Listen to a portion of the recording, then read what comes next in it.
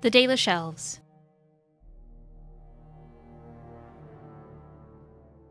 In time, the human empires will crumble. We have seen it happen countless times. Until then, we wait. We keep to the wild borderlands. We raise Hala and build Aravels and present a moving target to the humans around us.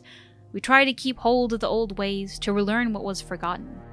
We call to the ancient gods, although they do not answer, and have not heard us since before the fall of Arlathan, so that one day they might remember us. Elgarnon, the eldest of the sun, and he who overthrew his father, Mithal the protector, Fenharel the dread wolf, Andrul the huntress, Valandin the friend of the dead, Durthamin the keeper of secrets, Gillenon the mother of Hala, Junaid the master of crafts, and Salaise the hearthkeeper.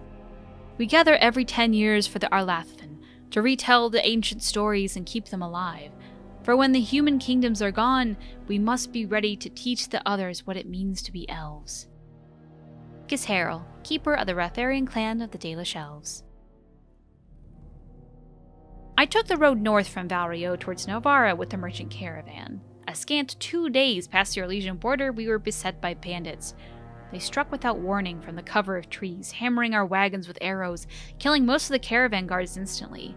The few who survived the arrow storm drew their blades and charged into the trees after our attackers. We heard screams muffled by the forest, and then nothing more of those men. After a long silence, the bandits appeared. Elves covered in tattoos and dressed in hides. They looted all the supplies and valuables they could carry from the merchants and disappeared back into the trees. These, I was informed later, were the Dalish, the wild elves who lurk in the wilderness on the fringes of settled lands, preying upon travelers and isolated farmers. These wild elves have reverted to the worship of their false gods and are rumored to practice their own form of magic, rejecting all human society.